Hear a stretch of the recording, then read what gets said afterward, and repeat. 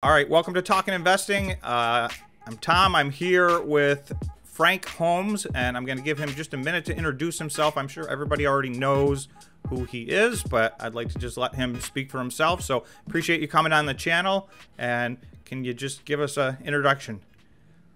Well, thank you for the opportunity. And I am known for the world of gold. I'm a Texcan. I say, y'all come back, I've spent half of my life in Texas, and I'm a dual citizen, and I love living here in San Antonio, Texas, in the great nation of Texas. I've been known for the world of gold. I wrote a book on gold. I'm known for the gold funds, and that led me into the creation of the first crypto mining company, because originally I was trying to launch a Bitcoin ETF. And I learned quickly that it wasn't going to happen in 2017. However, when you're a miner, you actually create the coin by validating a transaction. So it's a virgin coin. It doesn't have any scar tissue being in cyberspace and maybe in a dark pool or something. So there's no AML threat with that. So I became very excited. And I loved the business model because it really reminded me of Franco Nevada and Wheaton Precious, the gold royalty business, which you have high revenue per employee.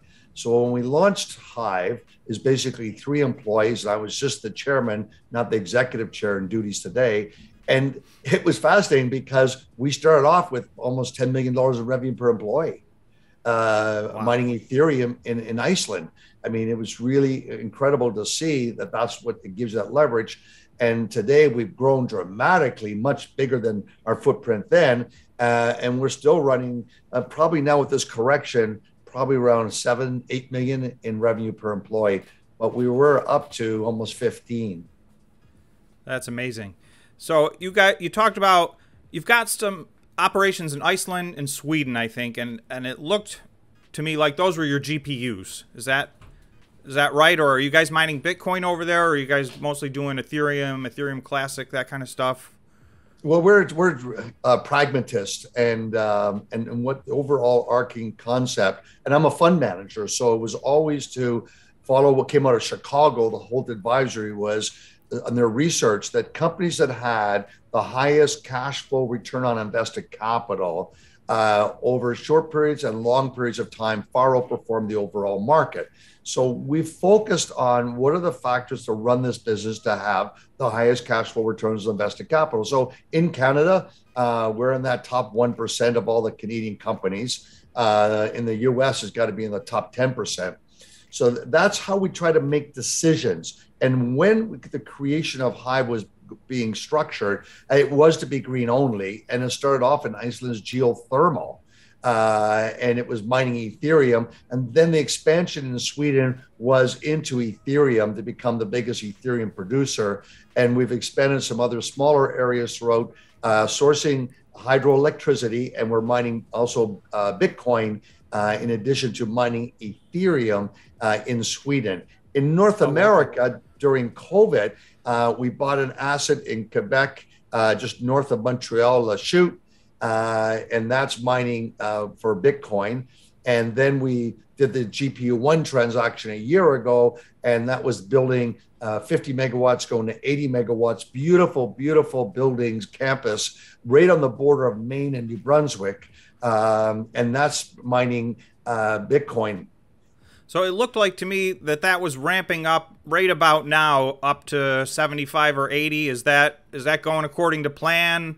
Yeah, it is. It's been excellent, because even though crypto has fallen in this past quarter, our ability to increase our production. So we increased our Ethereum production by 30%. So yes, the difficulty went up, but then we started unloading all those incredible NVIDIA machines, 6,000, 5,000, they're called, and 4,000s, and they're highly energy efficient. So you're talking about a huge difference of less energy, and the productivity is 50% better than the old AMD chips. So from that end, we were making when Bitcoin was 40,000, I think we were doing like 75 cents a kilowatt hour, and our cost was a nickel. I mean, that's the 93% gross margins. So what happens is that when you're mining with those type of machines and you blend in with the Bitcoin, we have been so far, Anthony Powers does this on Twitter and publishes all the time, we've been the most efficient crypto miner. And in fact, at the end of December, we were still the #1 in revenue per share growth, and bigger than Riot and bigger than Marathon, because they did not get their machines all up and running. And when you look at the cost, I think that it was probably less than $3,000 if you blended our Ethereum and Bitcoin together. So, I mean, that's significantly lower. One of the things is I reviewed your financial statements. Some things pop out on the balance sheet and on the income statement. You mentioned one of them. Your gross profit margins in the past have been incredible. Now, obviously, Bitcoin and Ethereum have taken a hit, but there's all this talk about a bear market and a lot of people talking about crypto winters. So, I don't know, and you don't know where things are going from here because we don't know the future. But from a Hive planning standpoint, what numbers work for you? Are you still, I mean, obviously you're not a 93% gross profit margin anymore, but that's a good place to start. So where does that leave you? Well, if for hodling, we were able to hodl all of our Bitcoin, and so with Ethereum coming down, it creates more of a stress on that. Anyone can calculate. So we are ranging between 75 and 100 Ethereum a day. It's very volatile, and anyone can go calculate this if they're really into looking at the daily difficulty and our footprint of how many machines we have are sort of petahash. And so what we have seen is that, in fact, Ethereum's difficulty has come down, which has really benefited us because Ethereum has fallen. And so we're now actually producing more Ethereum. And so we've been able to maintain that. And our cost of electricity in Sweden is less than 3 cents. We're hedged. So that gives us a big cushion. You've not been able to get that consistency with other jurisdictions around the world. And the same thing is in, I could say, across Canada. Like, see, Washington, it's by county. There's all these inconsistencies, but for Sweden, it's been pretty consistent in managing that. So we need to have the break even. We have to go and produce $150,000 a day because we only have 20 employees and maintain that capex. So it's really easy to see that if you're producing, I think we said the 9.5 Bitcoin a day, so you can quickly calculate what's that worth. That's 240,000, 230,000, and 100 Ethereum. So that's another 100,000. So you're producing $350,000, and your cost to run the business is 150. So we're still, in a positive cash flow perspective. But the big thing will be is managing the acquisition and the buying of this other equipment, and what we've been busy doing in our strategy, because this is what I've seen in crypto mining, that people are binge buyers. Like all of a sudden they're going to upgrade everything overnight and they have to do a funding, etc. Our process has been going, well, we got older machines, sell them, get rid of them, upgrade with better machines. And that concept I've learned from the frackers in Texas. Friends of mine, private company does 3% of all natural gas. And if you're not drilling every day, you can't maintain that production profile. And you're always having innovation to have smarter, better fracking. It can be from the sands you put down, from the chemicals they put down inside to fill in. And so I find it really interesting. That's been our model. So as Bitmain machines are coming in, or micro-BT machines are coming in this week. Some of these older machines we have. Okay, well, if they're not fuel efficient, when I think of energy efficient for our standards, sell them, get rid of them, and reverse and put in high performing machines. So we do this, and it's running like every week.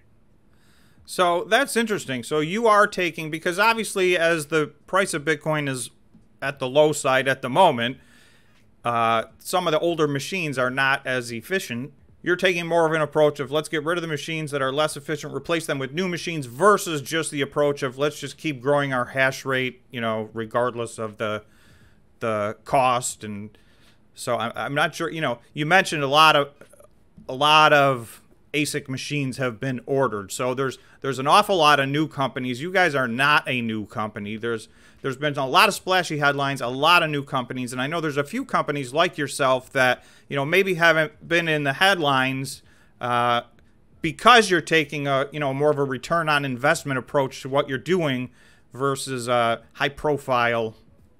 Here's what happened. You know, that used to be able to 2 years ago, 18 months ago, buy a machine, and you can calculate this, that the machine is arrived today, it's a 6-month payback. So then you had to embed in there, you're only putting up 50% of the money, but you're not getting the machine for 6 months. And so therefore you'll still be able to get your money back in a year. That's sort of the, and now it's 2 years. So the price of these machines have to come down. And that's one reason why we stopped buying any big major new orders this year. We've not bought any major new orders from any of the providers except for we did the Intel transaction because it was so much less expensive and so much more energy efficient, those machines. And that's why we did it. And the same thing with the NVIDIA. But we made the NVIDIA transaction last year, and all the machines have been coming in and being put into our system. And so with that, we think that what was at the consensus conference of the weekend, it was mentioned that there was like $1.8 billion of purchases that were only 50% of the money was sent, and they still have to come with another 1.8 billion. Now the capital markets have dried up. Lenders are not around for like they were, like Founder used to be lending, et cetera. All these players have pulled back. And now this whole crisis, which you've seen in this sort of metaverse of the crypto space. And I was tickled earlier that you and I remember 87. So most of these viewers here, you know, these kids just they've never experienced this. They don't know what's going on. And so whenever you have excessive leverage, and it was technology that caused the 87 crisis, it was the first time of using futures derivatives to hedge, and they were leveraged 100 to 1. And every time the market went down 1%, they would leverage more, and it was self-fulfilling destruction. Fortunately, the economy was robust. The market got crushed, and even the stock market came back because the economy was robust. Now we go to 1997, 98. We had long-term capital crisis, and that was $100 billion leveraged 100 to 1. So that means a 1% mistake, and all their counterparties all of a sudden get margin calls, and it just starts this contagion that takes place. And that crisis was started with the Asian crisis, where Japan was lending out money short term, and people were building buildings with it. So that the countries like Thailand and Indonesia couldn't send back a 60-foot building back to Japan, so they defaulted. And that contagion all of a sudden created the 97 crisis that led into 98. And you could just see it takes 4 years to repair that crisis. And then we have another credit crisis in 2008, 2009, and that was predominantly housing and the financing mechanisms, where I did not know at the time brokers were leveraged 33 to 1. That meant a 3% volatility and you're wiped out. And then people were buying houses between 1% and 5% down payments. So that created this huge bubble. We're not going to get that bubble, I don't think, in this slowdown that the Fed is trying to orchestrate. And it's a normal recession where the market falls between 9 and 18 months. People lick their wounds. But overall, the economy comes back, and we'll probably come back with stagflation as the rates fall, is the way I look at it. But the metaverse of the crypto space, now that's totally different. That is like watching a Netflix where they go back for 50 years in time or 200 years in time movies. And so you have people so hungry for yield, and you have all these proof of stakers that have allowed these proof of scammers to come in. And all of a sudden, people are taking deposits from innocent people that were promising, yields of 8 to 12% because it was in crypto land. And all of a sudden they're defaulting. And then we have, I think one of these groups got sued for $100 million by the SEC. They had a big fine to pay. They're taking deposits because overall, when rates were at zero, the Fed funds rate basically, and during COVID, people were hungry for yield. So who came to that whole the proof of staker model, and that's caused its own crisis. And so I don't think it's going to last the normal 400-year study on a global credit crisis, even though this is global. I don't think it's going to take 4 years. I think the digital space is much faster, but it's going to be licking its wounds for the next year.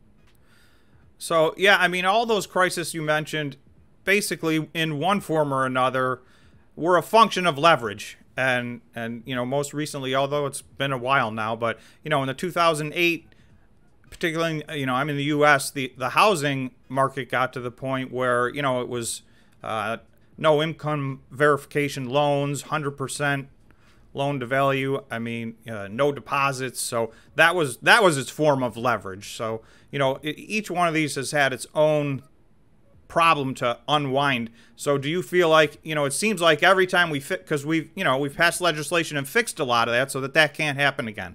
So is it just that the people that want to leverage just keep finding a new spot? They find a new way, and that's what's happened. It is unregulated, and the biggest funders of anti-crypto mining, proof of work mining, are these proof of stakers. And it was rumored that the biggest entity is fighting at the SEC had given $5 million to Greenpeace to come out and tell Bitcoin miners have to change their code. And so you get all this FUD that's out there. But the problem is really in the proof of stake ecosystem. And so will Ethereum, this big push, like I get the hype all the time. Oh, come and stake your coins with us, stake your Ethereum coins. I said, no, I'd rather sell them and buy something else than stake them with you. Oh, we'll give you 8%, 12%. Oh, we got 20. We refused to do that. And last year we made a lot of money for the shareholders hodling, and it took off. It was up much more than Bitcoin. We've been a seller. Most of the coins we've sold at higher prices than they are today to buy machines and get down to payments to Intel, etc. So I think that we're going to get a wake up. And by the way, for the Ethereum, I continue every quarter, get this, since Hive went public, every quarter I get this promising threat or a threatening promise, whichever you want to look at it, that next quarter, a proof of stake is coming to Ethereum and your machines will be worthless. And that's just not true. And that mining has allowed us to be the most efficient miner on the planet. And I think that what the ecosystem, if they do go to this proof of stake, once again, it's been pushed out from June. Now it's going to be August, and then it'll get pushed out again, is that they will hurt their ecosystem because you have over 30 million hobby miners, kids that are gamers. They go to bed, they mine Ethereum, they have wallets, they buy Ethereum, they trade Ethereum. They're all part of price discovery, which is so important to have a robust capital markets. And so removing all of them to say, oh, we're going to, just because we're climate energy savers, is a lot of, to me, BS, because I know that at this whole growth in the metaverse, they need to have our GPU chips that mine Ethereum. They need to have data centers that are independent, like we own and have built. And so I believe that what Hive has done is built beautiful data centers that are great assets on the balance sheet. When we started out at 350,000 a megawatt, they're now for 2 million a megawatt. So I think we've created great value on that balance sheet. And I think we know that these GPU chips we have many other avenues to pivot. So we get our money back within a year, and we sit on something that has great economic value for sustainable growth. So I'm not threatened by it, but they're very strong with bots on the on Twitter of always these proof of stakers pushing this theme. But remember, where have all the proof of scammers come from? Proof of stakers, this whole system. So the regulations really is the SEC wants to come in to regulate proof of stake. And they believe that's a proof of security. Whereas when you're mining, you're creating a digital asset. So that's definitely, I was a little surprised at some of the, I went through as best I could some of the proposed legislation here, and obviously, you know, what's been proposed is probably does not resemble what will end up being passed. And, you know, their initial push was not as harsh on proof of stake as I was expecting. So are you expecting that to gravitate more towards, you know, proof of stake equals security? Because I think that's really the big, even Gensler has come out and said Bitcoin, you know, is not a security at this point. He said, you know, not in so many words. I mean, you know why that thought process is along with Ethereum? It's interesting because it's very much like gold and silver mining. You buy equipment, and that equipment basically separates the rock that gets grinded down, and then you need to use electricity to heat it up and separate the gold from all the sludge.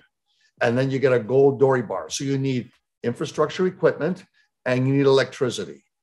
To make a Bitcoin, you need to have ASIC chips, you need to have a facility to do the mining in, and you need electricity. You create a digital asset. Same thing with Ethereum. Proof of stake, oh, what do they do with that? Let's just type in our computer some more zeros. We'll just have the coders that create something new. Well, it's more energy efficient for climate change. Yes, but it also lends itself to more corruption. And so there's the whole issue of the tokens that were basically being flogged with pump and dumps as securities. There's no corporate governance with them. These are things that I've experienced now as coming from the 40 Act business in the US, which is mutual funds and ETFs and investment advisors, that there's a real issue here of no corporate governance of any form for these tokens. So yes, they are a security. So do you know, last time we talked, you had predicted there would be more delays in moving to proof of stake, and that's exactly what happened. So are you still in a mindset where you think there's a possibility where this just never happens, or is this inevitable? Proof? A switch on Ethereum, a switch to proof of stake. Okay. Is that now inevitable? Or, you know, I think, and you mentioned earlier, you know, we'll believe it when we see it, and we may get more delays, and certainly the series of delays have been... Right, and so one of the things they're thinking of trying to delay is that every 15 seconds, it's a drop puck or jump ball to get a piece to validate a transaction and earn some new coins. So Bitcoin is 10 minutes and Ethereum, say 15 seconds. And they want to extend that the mining will only take a minute and a half. And therefore, you'll take away the economics of mining unless Ethereum is $10,000. They're trying to, that's an easier code rather than trying to do it 100%. So I think there's going to be a hybrid. That's what I think. And I think that if they are actually shrinking and burning all these Ethereum they keep talking about, so the supply is actually shrinking, and that will drive it up. But Ethereum has fallen much more than Bitcoin. Ethereum has fallen much more because it's on the backbone of all the proof of stake ecosystem, all this leverage, all this yield. And this was what happened in 2018. All those token coins, the SEC, Clayton came in and went after all of them for pump and dumping those tokens. And you could see they were on the backbone of Ethereum. And as they start to fall, then all of a sudden Ethereum started to fall. Now we have this attack on all these highly leveraged yield tools, and it's impacting Ethereum. Let's hopefully that all this shrinking there, they keep talking about the less coins that are out there, will lend itself that it will have an epic sort of rise when we get a bottom taking place. But short term, we are greatly oversold on RSIs. It's greatly oversold, and I prefer what we call standard deviations, looking at 60 trading days versus 1 year, and going back 10 years of data, and saying that if you notice that whenever they're down 2 standard deviations over 60 trading days and over 1 year of data points, then mathematically it's a very high probability that over the next 60 days it will mean revert. And for Ethereum, you know, we're talking about a 30% move, 35% bounce per standard deviation. So it could easily jump 70% from these lows. So you could easily be back to 2000. That would only be mean reversion. And what does that mean for Hive? It just means that we continue to make a lot of money for the shareholders. I don't want to spend too much time, but I do want to say, typically I look at that and we look at the 20-day moving average versus the standard deviations. You guys, it sounds like, look at 60 days. Yeah, 60 days because we're a public company and you've got quarterly financials. Now, if you're that's basically 20 days a month trading. So that's where the 60 comes from. You're doing 60 trading days. I got you. Yep. And if you use just the futures or the 24/7 trading mechanism, then you're using 90 days rolling, and you're using 365 days rolling. So it just really helps us to say, how stressful is it short term and long term? Is it greatly, when it's greatly oversold over 20 rolling days, over 60 rolling days, and over 1 year, the math is so much in your favor for a pop. The 14-day RSI is really helpful for short-term bounces, but we saw recently it was at an all-time low, and then it went sideways, and then it fell again because it basically burned off the 14 days. Right. So if you don't get a bounce back up quickly, or when it's down so greatly over 14 days, then you can actually get another leg down. Yeah, that was an unusual little period of just really sideways activity, and you can see, like you said. So when you look at some of this stuff and you feel like we're oversold and underpriced, is that some of the stuff? Because I'm looking at the 20-day moving average, and we have moved into 3 standard deviation territory, and that's I know there's a million different ways to look at that, and this is just one of them. But which is a great one, because it helps you to be contrarian mathematically. Warren Buffett says, here's some of these great quotes, and one of them is life is all about managing expectations. And he said, if you want to have a long-lasting marriage, have low expectations, so everything is on the upside. But that was sort of the humor, but it was more that in the stock market, you need to have something that can help manage your expectations. And the idea of applying a quantitative sentiment tool like you just talked about, it's very, very useful to help you to have the confidence to be contrarian, rather than just wake up and say, today I'm contrarian because I read something. No, mathematically, it's much better. It's like card counting in Vegas. So I really respect what you're doing when you talk about that. And I agree, it is greatly oversold. But I think one of the other parts is that Buffett says that, when the tide goes out, you can see who's naked and who's not, and you can see who's pretty and who's not. And I think that that's what we're going to see right now. We're seeing several of the crypto mining companies, and there's lots of hardcore stuff on Michael Saylor with MicroStrategy and how much leverage and margin calls, et cetera. That it's like a gang on him, which is too bad. I think but it's what it is. But there are several of the crypto mining companies have borrowed against their Bitcoin inventory. And I don't know the covenants, except they've made the press release, et cetera. And so they've got to be going through a very, I feel for them, because running a business, even for us, where it's down, it's stressful.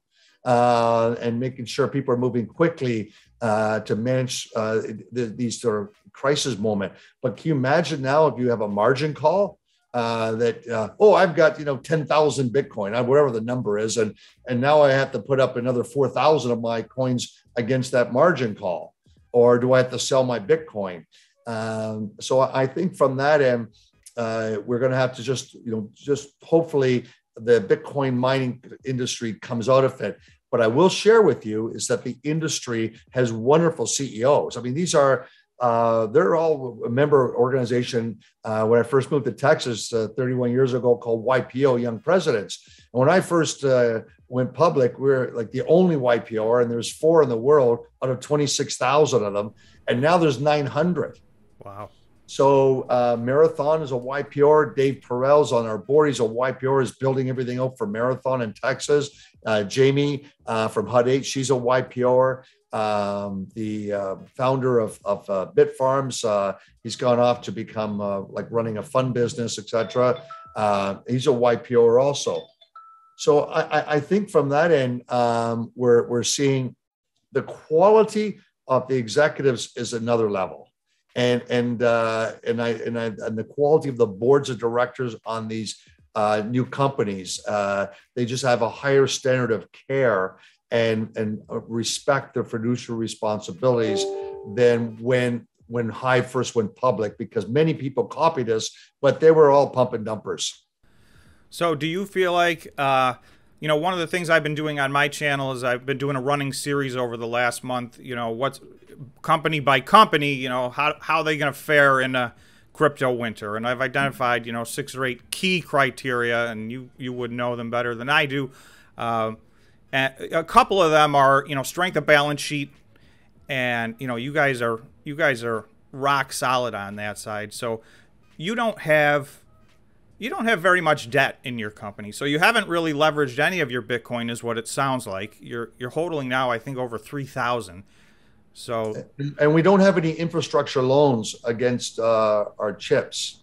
So that's and so we don't have that. So that's a lot of them have expensive debt that's from 8% to 16% debt, and you can get it. It's just it's dried up recently, where you can go and borrow from these various vendors, and it's a lot of junk bond fund managers that are looking for. The magic is if you get a 15% coupon, that means you're going to double your money every 4.8 years. So a lot of that private equity world drives for a 15% CAGR. That's their target, their bogey, and a lot of the junk bond players are going for that 15% CAGR. And so it's recognizing that on the cap table. And so a lot of our peers have those type of loans. And I think, that they've probably been smart enough to be able to manage this because, as I said earlier, that the quality of the leadership in the industry is excellent. I'm very proud, when I go into meetings and who my peers are, because they're all really good professional family people. They're worried about the company. They're worried about the reputation. They're worried about their kids. And that makes for good, what's the word, governance. So these people personally, and obviously so you can get a little better read. I know a lot of my channel is heavily skewed towards Bitcoin miners. So we talk about this stuff all the time. There's an awful lot of fear, and people are expecting some carnage in the way of some of these companies not getting to the other end of what's happening right now. So, whether that be 2 weeks from now or 2 months or 2 years, obviously is going to make a difference. But do you see some mergers, acquisitions, failures, or do you feel like the industry is going to just, make its way through this? And then more importantly, where do you see Hive on that spectrum? Well, when we've looked at M&A work, et cetera, and spoken to people, we've not had the confidence that they're green enough for what our vision has been. And then they come back and tell us, well, no one's paying you for your green, so it doesn't matter. But we're going to stick to our knitting that we do a deal. It's going to be someone that is pretty green and clean. And so we don't have to wake up and deal with that issue. And from that end, that's our thought process. And we think that it'll work out longer term for us. So do you guys expect a premium ultimately? And again, this is one of those things who knows when or who knows where, but if the narrative is so strong that this is a climate change, crisis, and we need to be green. You guys are green, so is there going to be a premium put on that at some point in the future? I know you mentioned in one of your recent updates that you were, along with your shareholders, you guys are a little frustrated that you're not seeing that premium yet. Well, also is to deal with the bureaucracy, say in Quebec, that we take a building of 40,000 square feet, take all the heat from that, and goes over to heat a building 200,000 square feet. So we're able to use energy twice in that conversion. that's super green. I mean, that's just the best you could ever think of, blowing that hot air from the ASIC chips over. And then in Sweden, where the beta site's been done, and it's a smaller facility, but for us is to build a big greenhouse. And our vision over the next 18 months is to be the biggest in all of the Nordic countries, in no footprint of bringing cabbage or tomatoes or cucumbers from Spain or Italy. We're going to produce them in this big greenhouse where we're blowing all this heat into. So it's not just using geothermal or hydroelectricity. Like in Sweden, it's 500 yards away. I like to say, like, it's like a touchdown pass away how close it is to our facility. But to be able to do that and repurpose this heat to all of a sudden feeding people, I'm so excited about that long-term vision. So is that just something that people need to, is it a messaging thing? I mean, or is it just a time thing? If you've got listeners in Quebec, Canada, et cetera, then they've got to pass it on to their politician. You know, that's because in Quebec, it seems to be, here's something we've noticed, is that the more left of center a government is, then the more draconian were the lockdowns during COVID, and the more anti the narrative towards the crypto ecosystem. And you can see that in Europe with France, and you can see it in Canada, you could see even in America. You could compare New York City's lockdowns versus Miami. You could compare New York City versus Dallas. Big differences. I know that my little girl was in school and was in grade 1 and in kindergarten the year. She never missed school. It was open all the time, but that wasn't open in other places. You know, in New York and in Toronto, it was nothing but a severe lockdown. So I remain, you know, that you have to look at the mindset of the centralist. So the more socialist someone is, then there's a higher probability of being more of a centralist. Bitcoin mining is decentralized. And so if you look at the discourse between the left and the right, it's really coming down to centralized versus decentralized. I believe that what makes America great as a nation is very similar to, say, someone like Switzerland. There's lots of power sharing between the states and the federal government. And there's no America, like Texas Attorney General will sue the federal government. It's a non-event. That doesn't happen in Canada. That doesn't happen between the provinces. And that's not happening in Germany. That's not happening really in the UK, but it happens in Switzerland. And the cantons have 3 different languages: the Italian, the French, and their German. And if they don't all agree, they can't change the constitution. They've been much more open to crypto mining, and most of the crypto foundations are in Zug. So you just think of that idea of a balance of power is a decentralized mechanism, and that creates a healthy outcome. Yes, there's more debates and arguments, but the final decision is much wiser. And that's what I see when I look around the world. It does seem to me like, even in the United States, I'll talk about the U.S. and Canada real quick. In the United States, it seems like, although there's a lot of a big push to get particularly the Bitcoin miners to go green, and they're probably more green than, you know, most other industries right now, even though there's a lot of work left to be done. It does also feel, it's starting to feel inevitable that you know, even the legislation that's going to come through, that this is here to stay. And you know the decentralized portion of this, yes, that it needs some regulation and control, but it doesn't seem like an if anymore. It's just a matter of hashing out the details now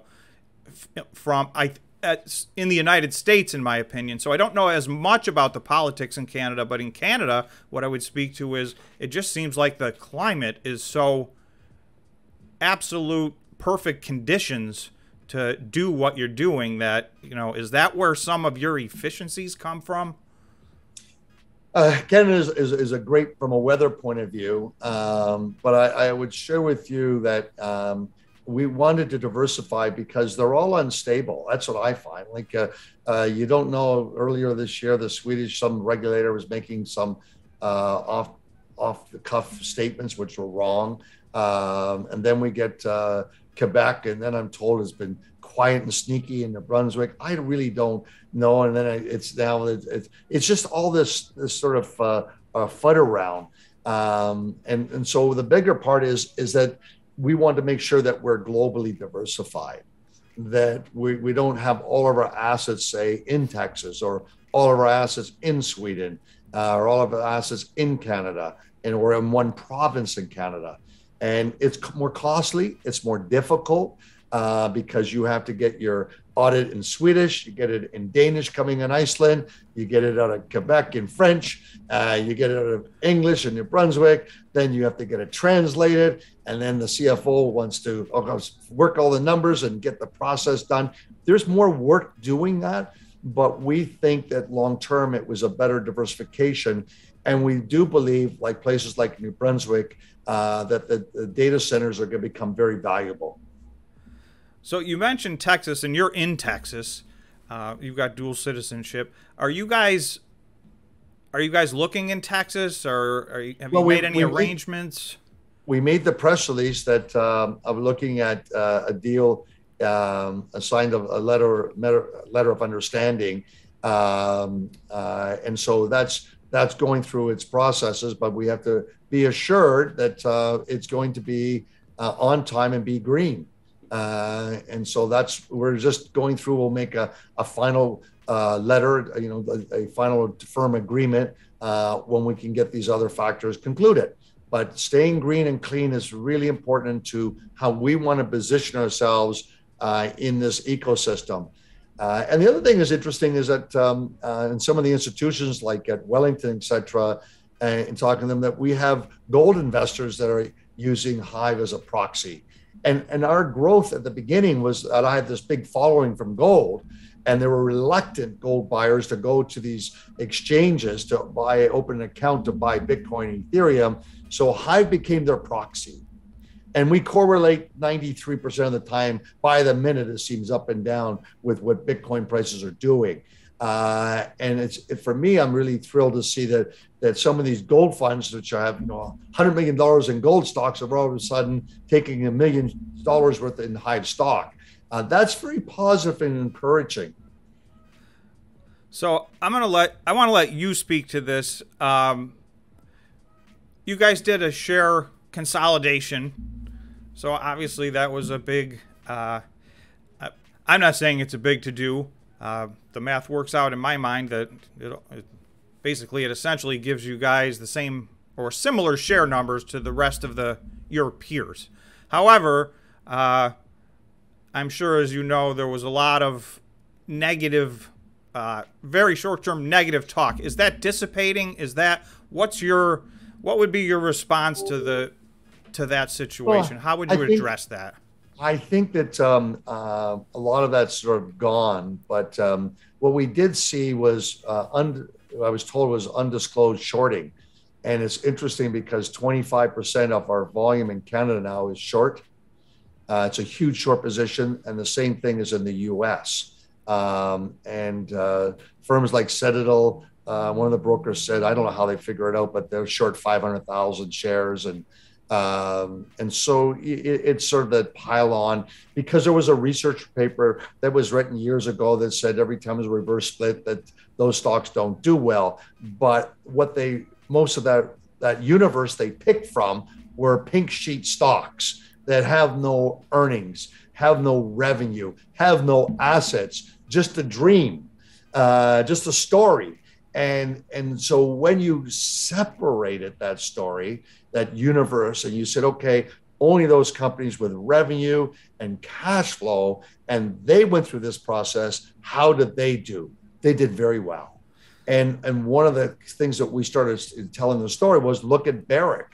Barrick wanted to get listed in New York, and they did a big reverse split. and gold actually fell, and their stock went up 30-fold because they were increasing their production and cash flow and discovery. So what the real issue is, can you grow your revenue per share, and can you grow your production and cash flow per share relative to your peers and relative to the overall market? That's how Mr. Market quant funds look at you. For my other funds, we have this sort of quantamental approach. And right now, when you take a look at it, the future is still for the S&P 500 is a very high multiple for revenue, but for crypto, it's very bearish. So there's basically a discount, and that sentiment has been very strong for the past like almost 9 months of this negative sentiment in the crypto ecosystem. So I don't know what'll change that. All I'm going to focus on is, can I grow my production? Can I be more efficient? Doesn't matter if what's happening now is falling. Guess what? 35%. 35% of the Bitcoin miners were using S9s. Their break even was 31,000. What do you think happens right now? You're going to see the Bitcoin difficulty falling. Is that a number that's recent? Yeah, that's recent. That came out 4 weeks ago. I think last one of those providers put that data point out. And so that was really interesting because a lot of the S9s, we sold all ours. They went to Latin America, and that's what we're told, like Venezuela. And so there's no real cost of electricity. But even where Bitcoin is today, they're losing money. So they're shutting down. And what we've seen this past week is Ethereum's difficulty kept rising, and all of a sudden now it fell. And so what happened when China kicked everyone out was the difficulty crashed, and we got more coins. So actually, even though Bitcoin fell, the number increase of our Bitcoin production every day, we were ahead. And so we're almost at that inflection point. We think in the next week, we're going to see this with Ethereum and Bitcoin, that a lot of people are going to stop mining both of those. And all of a sudden, we are going to get more coins, which will offset the decrease in the price. So, touch wood, let's hope that that's what's going to prevail. I can't guarantee it, but it appears that way talking to our chief technology officer this morning on our morning call. Okay, so essentially you're expecting, even though there's so many open purchase orders in the short term anyway, you're thinking the difficulty level is going to decrease. Correct. But I don't think these guys can go and get lending without paying 20%, 18% cost of capital or massive dilution to be able to purchase their other machines. So that means that production that was forecasted to grow for Bitcoin at 3% a month is not going to happen. Okay. I mean, are those companies just going to delay? Are they going to lose their machines? Obviously, you can't give a broad answer. I don't to know. That. I don't know those agreements. I know we don't have anything with Bitmain or MicroBT, any big commitments. The only commitment we have now is with Intel. So yeah, I just want to talk about that for just a second. You've shifted to buying the chip, the ASIC chip from Intel, and I think you're building the machine around it. So where are you guys in that process? And it looks from your press releases that the philosophy is you're selling your Ethereum and you're increasing your Bitcoin mining footprint. Is that accurate? Yes, it's accurate. And also it has a higher margin business for us. And so it allows us to branch out, and then we'll be able to use those chips like I mentioned earlier. And you've seen this, I thought was a smart move with HUD 8. They bought a data center business. And that's where you needed to do that to get those high performance computing chips, because when they first bought their NVIDIA chips, they can only mine with those. The chips that we bought, they have multi skill sets. They can be used for rendering, they can use for gaming, they can use for artificial intelligence, they were not just for mining Ethereum. So our game plan was to mine Ethereum, and you can do 2 coins at a time if you want on these things. They're incredible, and then be able to build out this high performance computing, because I believe that we're going to see that these independent data centers are going to become more and more valuable for the crypto ecosystem to build out. So ultimately, however long it takes, is the final destination for these GPUs high performance data center? Yes. So that's the plan. So you're gonna and the big growth now is smart cities. There's conferences all over explaining how you use AI and you upload, put cameras on every lamppost in downtown core. And with facial recognition software, you can see if any criminal on the wanted list walks down the street. You can see any car that's been stolen, their license plate. It reads those, so the police don't have to be at every corner. They know where to go, and then you have people feeling safer. This has gone on for a long time before the digital world in Monaco, and so now they've advanced their technology, and this was done by the guys from Machine Zone that created the incredible gaming business that does $6 billion in revenue. They did it for a city in New Zealand, so they need our chips. They need those chips that you can upload the data, apply AI, do facial recognition, and then tell the police, bad guy, bad car, stolen car going up highway I-10, go. And they know exactly where to go get them. So for you guys, is it that you'll sell those chips, or is that you'll create the data center and run and outsource those programming? Both. If we can't make money, with them and do it, then we'd sell them. And we've got our money back. Okay, well that makes sense. For just to finalize on the share consolidation. When I look at it, your stock price has basically mirrored most of the industry. We know that unfortunately the miners at the moment have. But let me sort of interject for a second. But what I forgot with the thought process is that Citigroup did it after the crisis of 0809. AIG did it after the crisis of 0809. These are real solid businesses. GE did it.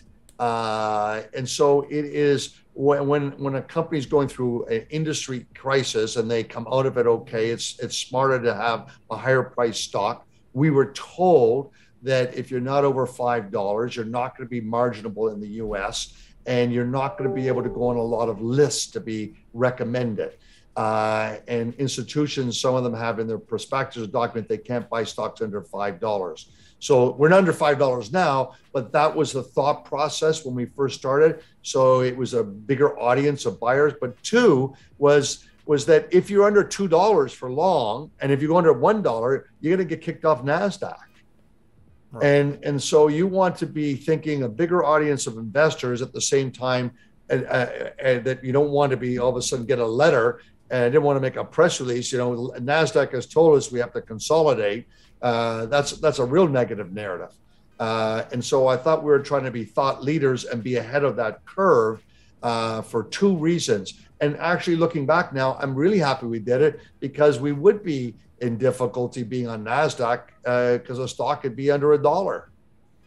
Right, under the same trajectory. So do you guys feel like, 'cause one of the things is, if you don't need to raise equity capital, then that problem, whatever short-term effect it has on your stock price, is kind of not relevant. Your track record as a company is going to dictate your stock performance over time. So do you guys need to go? Are you seeing a scenario where you think you need to start drawing down equity, or Well, one of the things is we don't need it right now if we just basically go on our growth plans that we're doing. But I think that what we would like to have is to be able to, after we get our financials out, to have an ATM on side, because I think that when Bitcoin will reverse, there will be mean reversion, and there's a huge short position on Hive, and it will just gap. We saw Memorial Day, Canada was open, US was closed. We jumped 17%. Next day it opens, and all of a sudden the shorting comes in out of the US. It was remarkable. I tracked there's 4 or 5 on both exchanges, so it was really easy to compare. It was a shocking difference. So that's just the, that negative sentiment. So I think it will reverse. And if you have a tighter float, which we have, I think that you could just get these big epic moves, and then not only bouncing with Bitcoin, Ethereum surge, will be then short covering, and so it's just a matter of time before something like that can easily happen. So with that, if the ATM is inside, and I've always done, when we did our ATM before, we only raised money in up days, and we didn't use it all. We let it expire because our discipline was only on an up day and only a small piece of it. And I think that the average price that if we raise money at is probably like $20 a share. Wow. Yeah. So that's why it's been most accretive. When people make these statements that, oh, it's so dilutive, well, it's just not true, because if it's dilutive, we wouldn't have the highest cash flow returns on invested capital. We would be lower. And it's just math that calculates that. So how many machines you have, it's like a gold mining stock. What's your reserves per share? What's your revenue per share? What's your cash flow per share? We now have Goldfields merging with Yamana. Well, Goldfield gets tanked. Why? Because when you merge them together, you're going to see that the reserves per share are actually less. The revenue per share is less. Oh, but the top line is bigger. It doesn't matter in the quant world. It's on a per share metric. So I have been very focused on protecting the metrics on a per share basis. So if I raise capital, then I went and bought a machine that was going to give me the 6-month return on my capital, not 2 years. And that mechanism, so that allowed me to generate those high cash flow returns on invested capital. So you've given me a lot of time. I appreciate it. I hope I haven't confused you on all this stuff, but it's like an institutional presentation. No, it's an awful lot of information, and I have a lot of other questions left on my list, but I know you've already given me a lot of time. So I just want to ask you one more, just I guess, a twofold question to the shareholders in Hive and to the naysayers. Can you just wrap up? Where do you see you guys a year from now? Well, it's like a gold stock. You have to make a forecast on what you think Bitcoin can do in the next year. I think that it still has smaller probability of more downdraft, and it has a higher probability of being higher. I think this time next year, it'll probably be more like $40,000 back at that level. The difficulty will not be as forecasted. I don't think it's going to grow at 5% a month as some people forecasted. It might be at 2%. So if you can bring on really high energy efficient machines, then I think that you're going to be able to make a lot of money for the shareholders. And that's our vision for it. And I think Ethereum can be back at $2,500 to $30,000 an Ethereum in a year from now. And that means you're just bounced from the lows over a 2-year period. You're still below the highs. So it doesn't mean it's gone to 100,000, 200,000. But I think the stress is mean reversion is a very powerful tool. And once we get cleaned up with all these proof of stake lending schemes for yield get behind us, then I think we'll see the system start to ratchet back up again. And only the strong will survive. Those with less leverage, those are fleet of foot, we'd be able to prosper in this ecosystem. All right. Well, thank you. Thank you for your time. Thanks for the information. I do have a bunch more questions, so maybe we can get you on in another couple of months and see if that I forgot to share with you, like Core Scientific, I think they have 3 YPOs in their entity. And so this is a good industry. This has a lot of very high power driven successful executives in all these different entities. This means to me that this industry has a longer cycle. All right. Well, with that, I'm going to thank you very much for joining us on the channel, and go Hive.